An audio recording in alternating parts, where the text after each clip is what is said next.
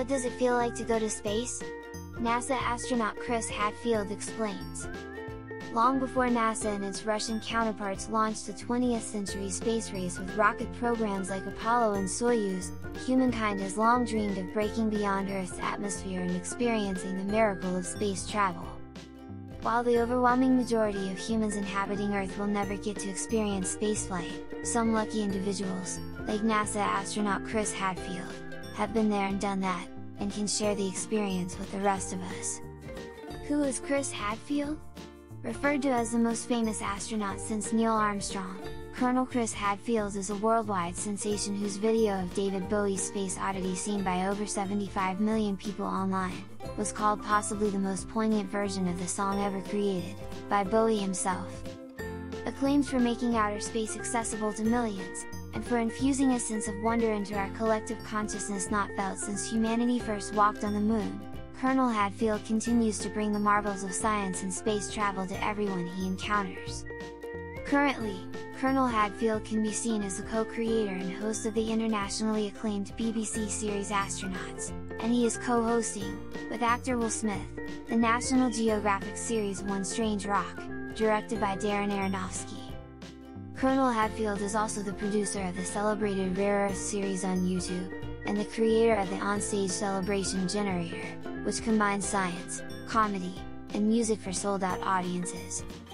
A Canadian by birth, Colonel Hadfield was selected as a NASA mission specialist, and 3 years later he was aboard the Space Shuttle Atlantis, where he helped build the Mir space station.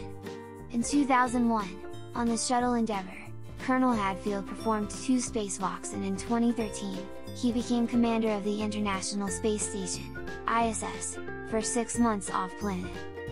As a key figure in the American space program, Colonel Hadfield has experienced nearly everything one might expect in the life of an astronaut. He's worn a spacesuit, experienced lack of gravity, even zero gravity, spent part of his life in space, subsisting on space food, collaborated with European and Asian astronauts, and experienced what it's really like to live somewhere other than the surface of the planet. Chris Hadfield describes what it feels like to launch into space.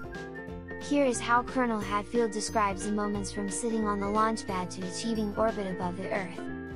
The morning of launch marks the culmination of years of training and the realization of a lifetime of dreams. It's a day filled with sensory experiences, extreme danger, and elite execution. Focus is paramount. Your extensive, realistic preparation makes everything second nature, from waving at the crowd to flying the rocket itself. As the clock counts down to 0, you're lying on your back, intensely watching the instruments as all the rocket engines ignite. The whole crew could not be more focused. Your entire world comes down to only what is happening on the flight deck of the spaceship. Once you've cleared the launch tower, communication switches from Launch Control in Florida to Mission Control in Houston.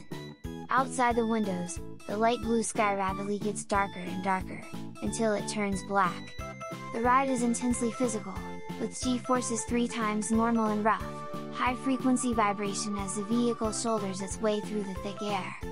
After 2 minutes you're high enough that the air has thinned to almost nothing, and the first stage boosters explode off in a burst of fireworks.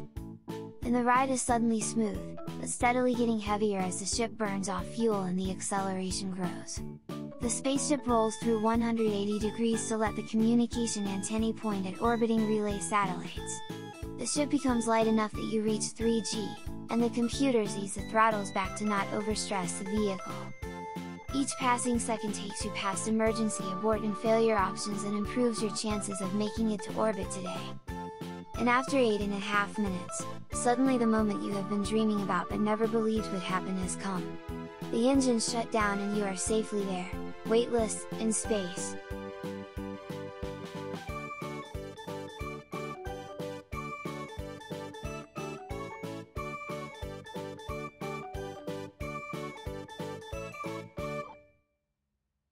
Want to learn more about space exploration?